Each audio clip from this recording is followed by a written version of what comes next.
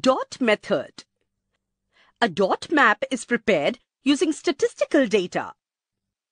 While preparing dot maps, only data gathered through counting is used. The way a variable is distributed throughout the region, the dots are used to show its distribution on the map. For example, the population of a region, the distribution of cattle, etc. To show distribution through dot method, the value of a dot has to be determined. To do that, the lowest and the highest values of a given variable in a region are taken into consideration. Accordingly, the number of dots are determined. Also, we need to consider the size of the dot, the density of the variable, and the scale of the map. The number of dots to be given for the value of variable in each sub-administrative unit needs to be decided first. The following precautions should be taken while using the dot method for a map. The size of a dot should be uniform. The distribution of physiography, water resources, transport system, etc. of a region should be considered while placing dots on a map. While showing population distribution, rural population is shown by dots and circles are used to show urban population. The dot method is most suitable for the variable which is freely scattered across the region. Choropleth method. In these maps, the data regarding various geographical variables is shown by shades or tints of various colors. While making such maps, the data used for different variables is obtained through various processes such as measurement, surveying, etc. In this method, only one value is given to one sub-administrative unit in a region.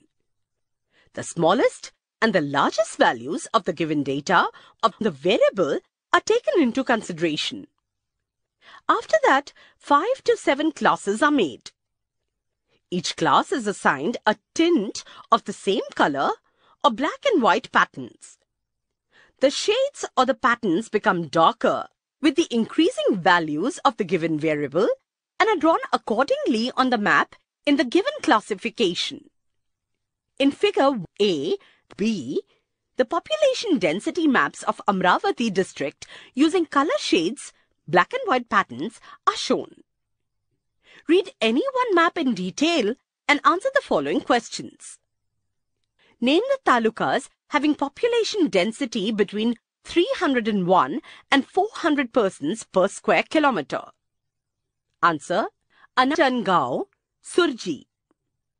What is the density of the Amravati taluka? Answer: the density of the Amravati taluka is more than 400 persons per square kilometer. Name the talukas having population density less than 300 persons per square kilometer. Answer: the talukas having population density less than 300 persons per square kilometer are Daryapur, Chandur Bazar, Morshi, Barud, Dharani, Chikhaltara, Chandur Railway, Bhatukali, Dhamangaon, Tivsa, Nandgaon, Khandeshwar. Isopleth method. You have seen contour maps and isobar maps in earlier classes. In these maps, the distribution was shown with the help of lines showing equal values. When the distribution of a variable is continuous, the isopleth method is then used to show its distribution. For example, altitude, temperature, rainfall, etc. For these maps, we need to obtain the accurate data regarding the altitude, temperature, rainfall, etc. of some places in a region. It is assumed that the difference between the altitude or rainfall of two places changes at a uniform rate. The sub-administrative units are not taken into consideration here. Statistical data belongs to the respective places. Such data is known as point-related data. Values of the variable are written on the map at their respective locations. If the data for more places is available, mapping of the distribution can be done more accurately. Steps to prepare an Isopleth map. On the basis of this information, Isopleth maps are prepared using the steps below. By considering the highest and the lowest values of the variable, the class interval is decided to draw the Isopleth maps, which in turn decides the difference between the lines. Lines are drawn for the decided intervals. Locations with the same value are joined by a line. Following conclusions are drawn on the basis of the maps prepared in such a way. If the lines are closer to each other, then the change in the variable is steep. And if the lines are away from each other, then it is gentle. We get an idea of the natural trend of the distribution of the variable with the help of this map. In above figure, the rainfall map of Amravati district is given.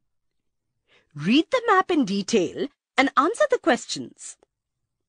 In which part of the district is the rainfall more? Answer: the rainfall is more in north side of district.